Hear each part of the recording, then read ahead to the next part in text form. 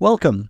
In this Mnova tip, we'll introduce you to ElPulpo, a novel algorithm developed to improve the resolution of 1D NMR spectra. We'll start by focusing on a specific signal to demonstrate ElPulpo's effectiveness. First, navigate to the Processing tab and then click on the More Processing drop-down menu and click on ElPulpo Resolution Enhancement.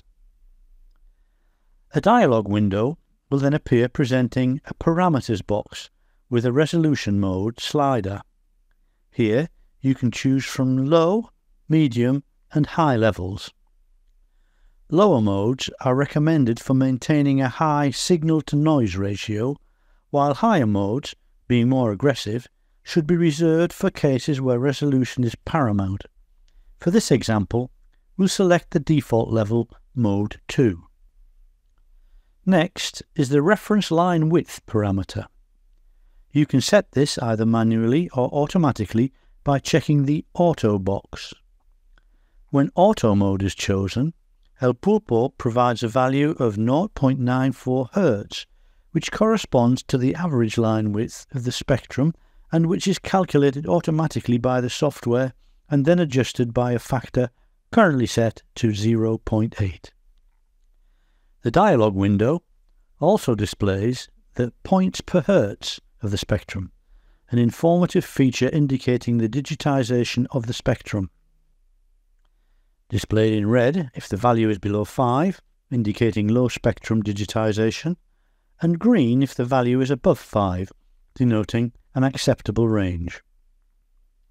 To observe the changes made by ElPulpo in this spectral region or across the full spectrum, enable the Interactive box. Then adjust the Resolution mode slider to observe the performance interactively.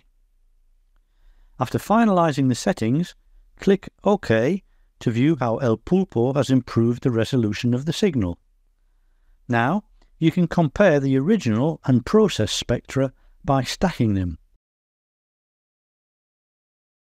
For instance, superimposing.